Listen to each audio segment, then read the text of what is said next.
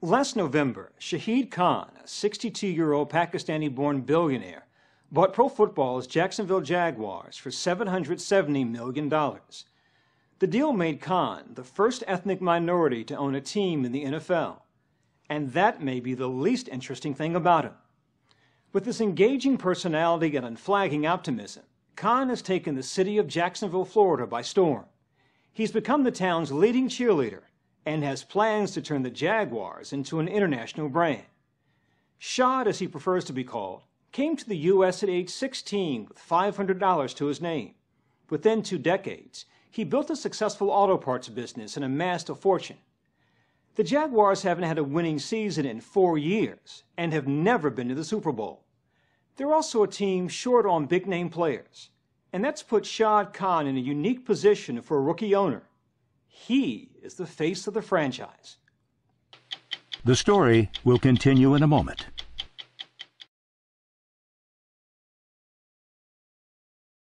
I love you, guy. I love you. Who has a bigger mustache? Hey, there's a good-looking woman. 90 minutes to kick off, and the Jaguars' most popular personality wasn't in the locker room or warming up on the field. Woo! He was in the stadium parking lot, drawing a crowd. So, Byron, it's probably a really humbling day for 60 minutes. You know, nobody cares about 60 minutes. Everybody cares about the Jaguars. Isn't that amazing? Less than a year into his tenure, Shahid Khan is a phenomenon. His rakish mustache has become a must-have accessory for any self-respecting Jags fan. Thank you so much. We are so happy that you're here with us. Oh, thank you so much. He has an approval rating any politician would envy, 78%. He's his team's advertising spokesman. I'm Jaguars owner Shahid Khan, and I'm all in. And pokes fun at himself in this music video spoof. Opa, Gangnam Style. There's a part of you that seems to me that is a salesman. I think it's human interaction.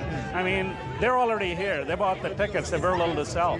I mean, it's, if anything, selling hope. Are we going to cover the spread? I don't even know what it is. Oh. Good. Thank you. While Khan enjoys rock star status today, news that a Muslim from Pakistan had bought the Jaguars did not go over well with everyone in this conservative corner of Northeast Florida. Thank you, pal. Thanks. In comments quoted in online media, Khan was called, among other things, a terrorist from Pakistan, a sand monkey. One person asked, if you buy a Jag season ticket, does it come with a prayer rug? How'd you react to that? Well, you know, the way I've reacted most of my life, which is it's really not my problem, it's their problem. It was not Jacksonville's finest moment. So it's true that the former owner, Wayne Weaver, was so embarrassed that he offered you a chance to get out of the deal. Well, please, I wouldn't characterize it that way. I think he was surprised, and he wanted to you know, make sure that you know, I wasn't giving me pause. And he gave you none at all? None whatsoever. It was like, as a matter of fact, if you know, if it was possible for me to be more determined, it, you know, gave me more determination.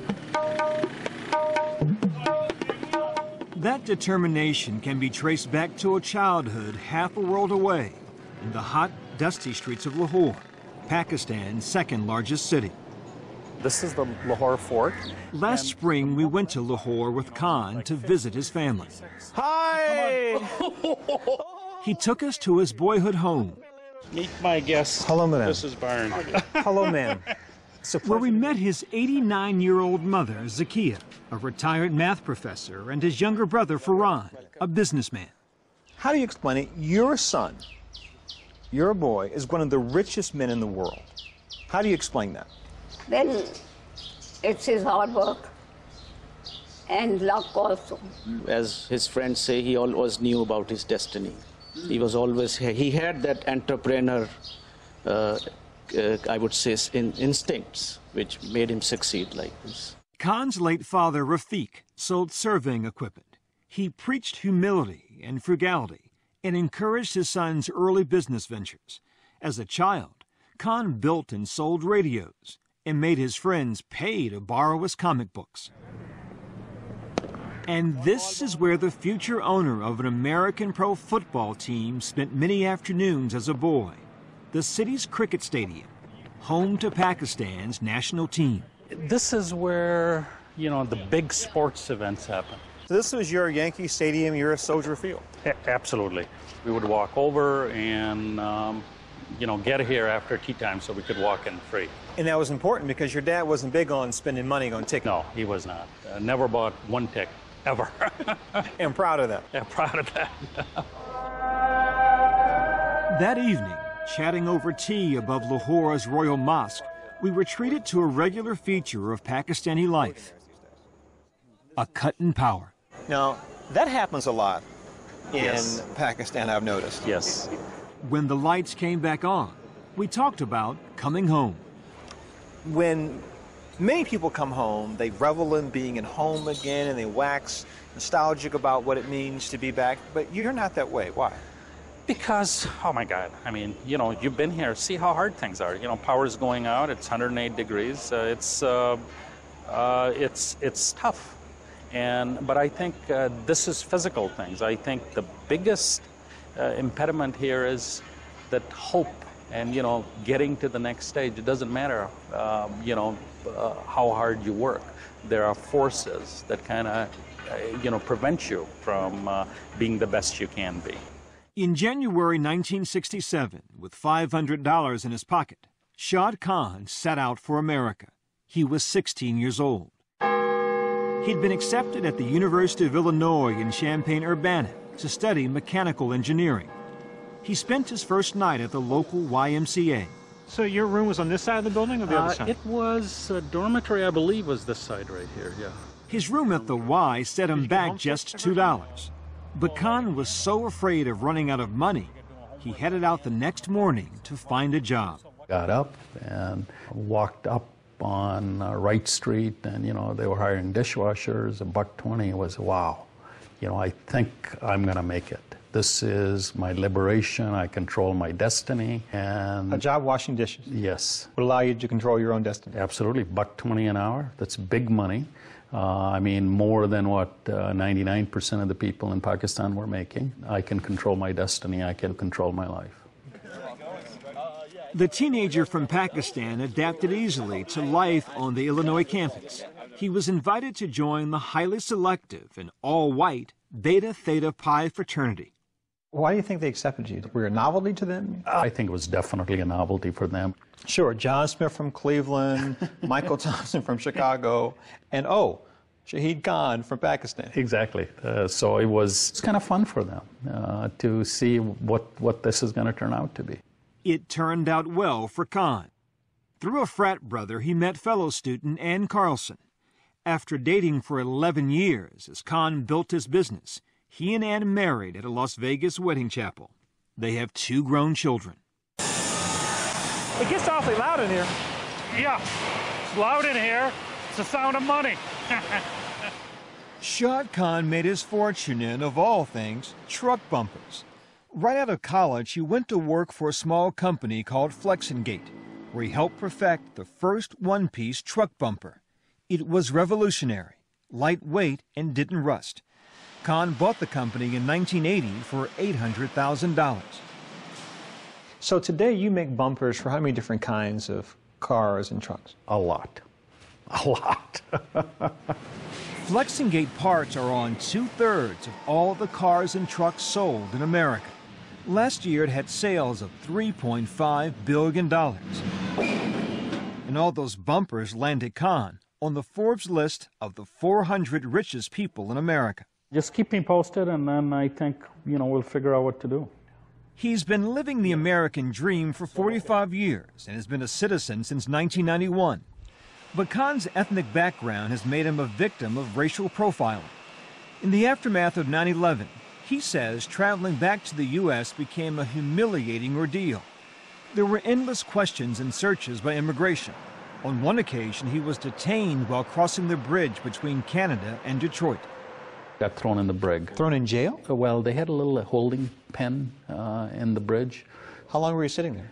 maybe 5, 6 hours. But you know, what's disturbing is they take your passport, they take the phone, they take everything. So you are just sitting there helpless for hours. Yeah. You're a successful businessman. You've done nothing wrong. Yeah. Yeah, but, you know, it's like their intentions are good. That's. Come on now, you are the most generous man. You're always willing to give people the benefit of the doubt, make excuses for people for the things that they do. Well, you know, I got to be honest with you, that's about the only thing that kind of made me a little bit angry. While he enjoys returning to Pakistan to see family, Khan says he's concerned by the radical shift in political attitudes there. When we were with you in Lahore, one of the shop owners, we asked him when did things begin to change in Pakistan, and he said, went like this, when the long beards took over. Yeah, yeah. And he's absolutely right. And I think it's not religion itself. I mean, it's the baggage that comes with it, frankly, that it's in the name of a religion, people are doing horrible things. In the Pakistan of your youth, you could, whatever your faith was acceptable. Absolutely. Not only was it acceptable, it was respected. The man who grew up on cricket in Pakistan says his passion for American football began at the University of Illinois, cheering on the Fighting Illini.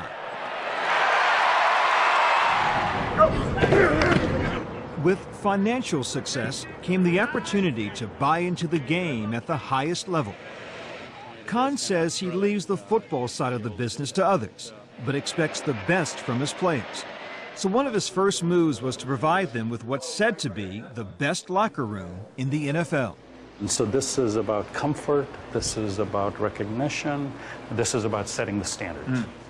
And in a strategy he hopes will pay dividends for the team and Jacksonville, he announced plans for the Jaguars to play one home game in London for the next 4 seasons.